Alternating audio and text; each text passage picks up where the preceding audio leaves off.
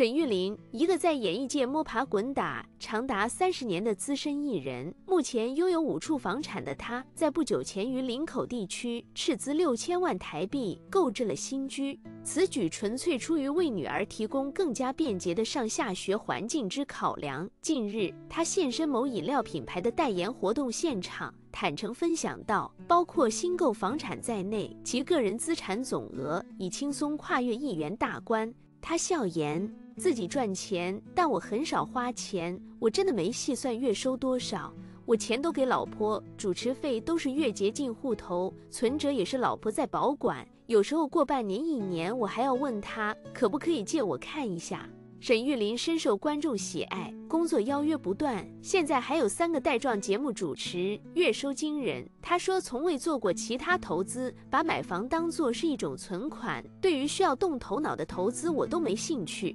所以我的所有的收入都拿去买房子，我也不是投资客，我房子买了也不转卖租人，我当作是资产而已，我不傻呀，我就摆着它就是资产，钱放口袋就会花掉，它变成不动产就不会动。沈玉琳拥有11点热炒店等3个带状节目和2个网络节目的主持棒，活动代言络绎不绝，月入400万。她目前拥有5处房产，平时几乎不花钱，收入全部上交给牙牙，多余的钱用来投资不动产。我大部分都是现金买，没有一次买房，分次也很少。她的房产既不出租也不出售，身价超过1元。女星蔡慕妍最近携女儿出席《小姐不熙娣》节目录制，当女儿拉大提琴时，被主持人徐熙娣小 S 问道：“这是可以表演的吗？”蔡慕妍对此表示不满，并发表言论。沈玉琳则透露自己的女儿学习钢琴和长笛，但只要女儿不愿意，就不会强迫她学习。作为资深制作人和主持人，沈玉琳认为小 S 的话并无不妥，她的说话方式都是符合一般主持人的反应。如果只截取其中1、2句话，会觉得奇怪。但如果看过整段视频，就会发现只是普通的对话内容。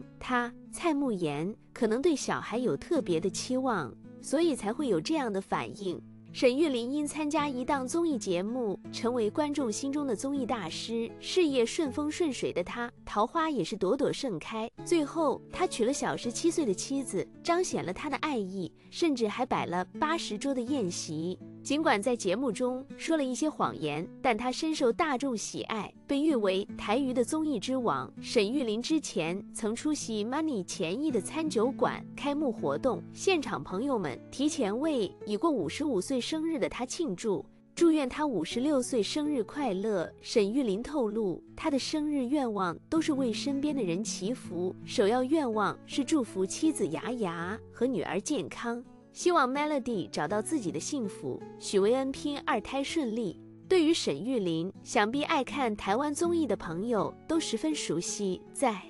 康熙来了》中，以荒谬大师的名号成功出圈，最经典的要数保姆事件，而这件事情的主人公正是潘若迪。他以一种诙谐幽默的方式将保姆事件搞笑升级，在其中添油加醋，随着事件越来越夸张，大家也相信他在鬼扯。但是当潘若迪说出对方有打电话过来问，全部捧腹大笑。原来沈玉琳说的话也是有一定的依据的。随着他说的越来越离谱，潘若迪也是直接起身要求隔壁的男人换位置，并和节目组说到给他5分钟，他有个事情要处理，2个人便很快的扭打在一起，惹得周围人一阵发笑，最后还是双方当事人紧急叫停，才终止了这场闹剧。也许有的人会说，这样的爆料将别人的私事在大庭广众之下如此讲述，会不会不太好？但其实他的话真假参半，真正相信的人并没有多少，反而是全都将他的话当喜剧故事来听。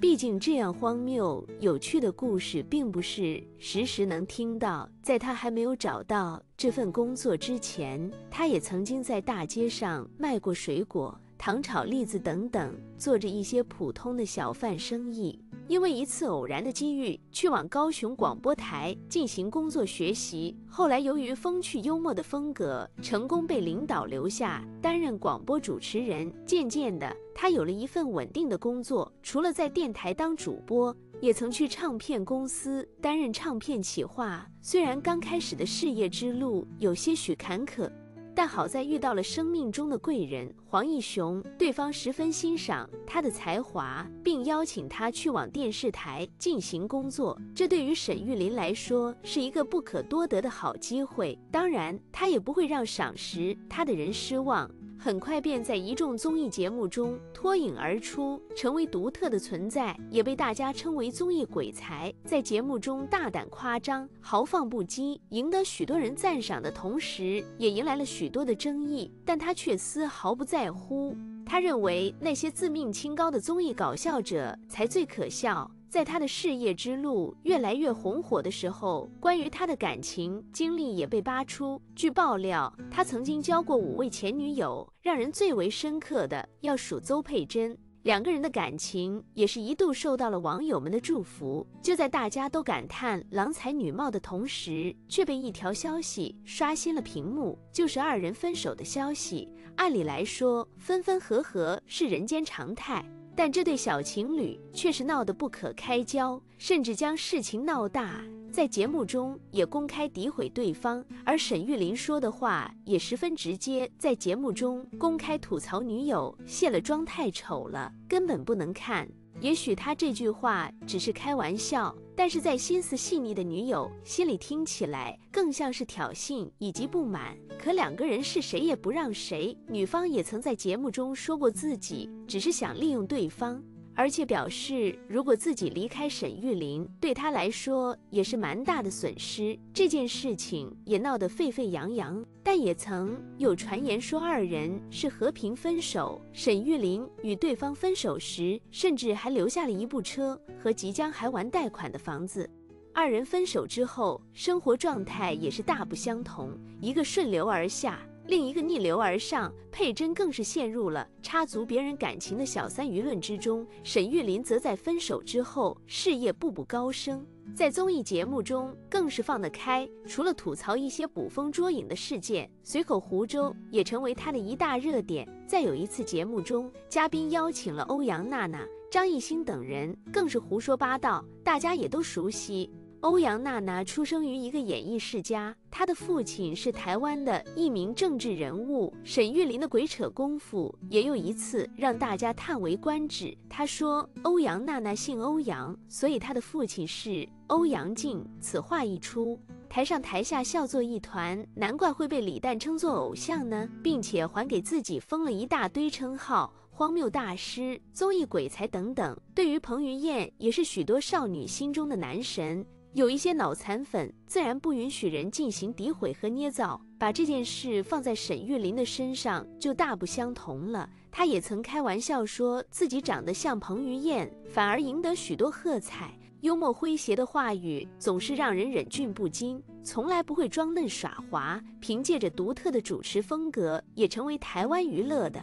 综艺一哥。但是当他要结婚的消息传来，大家全都表达了震惊，他们似乎并不相信这个浪荡公子会就此收心，并且对方还是小他17岁的助理。在婚礼上，他更是拿着一张婚礼流程单开始 Q 流程，也受到了许多朋友的调侃。他们说还没有见过有谁会在婚礼上拿节目单的，但是在这场婚礼中，他似乎不是最大的主角。婚礼进行到一半时，他的父亲被请上台，主持人问父亲对这个儿媳妇究竟满意不满意，老父亲却词不达意，看向了另一位女主持。由于穿着比较大胆开放，老父亲也是目不转睛地盯着对方，场面一度陷入尴尬的境地。证婚人吴宗宪紧急救场道，原来老父亲也喜欢看美女，而这引起全场爆笑。这番话也让沈玉琳对自己肯定道，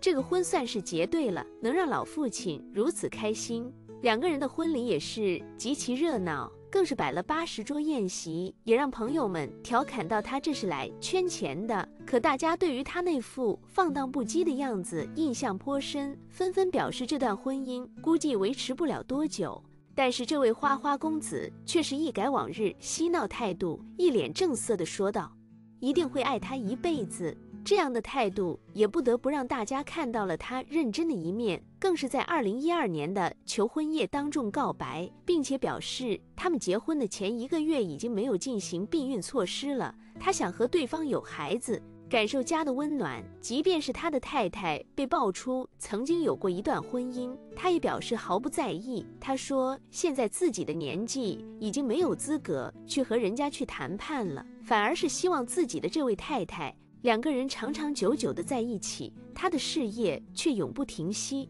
在前一段时间更是入围了第58届金钟奖，获得了综艺节目主持人奖，令他喜不自胜。同时也是在公众平台上发布，早上妈妈打电话来说家里祖坟冒青烟了，实在令人开心。并且他也会在公众平台上分布自己一些近期的消息，即便脱离了原来手里主持的节目，他的收入也是只增不减，有的时候也会连麦直播，与自己的粉丝进行互动，在直播中共同观看自己曾经主持过的节目，并进行吐槽和讨论，偶尔还会将自己身后的豪宅露出来，也让大家评价到简直是超级豪宅。有的时候也会分享一些自己和女儿之间的互动，2人之间的关系也是密不可分。根据自己近期流露出来的照片，我们也可以看到沈玉琳渐渐发福，笑不见眼，不由得猜测他们的婚姻一定十分兴奋。而他的妻子雅雅由于比他小17岁，显得更加成熟有女人味，之前靠着一直讲各种荒诞的故事在节目中立足，现在也会给女儿讲一些全新的小故事，获得小朋友们的喜爱。后来也是透露出自己想要搬家的想法，不仅仅是为了迎接2胎到来的准备，同时也想给大女儿留一间钢琴房。有的时候大陆有粉丝前去台湾玩耍，也会在他楼下转，让他恐惧出门，让他感到十分苦恼。时至今年，他依然备受瞩目，众多综艺节目纷纷向他抛出橄榄枝。尽管收入相较于往昔或许有所调整，但他依然能够稳定地获得每年高达5000万的资金支持。我们满怀期待，希望他能在更多元化的综艺舞台上为观众带来欢笑与惊喜。同时也有消息流传称他手中掌握着7个节目的资源，然而这些传闻的真实性尚需进一步确认与商榷。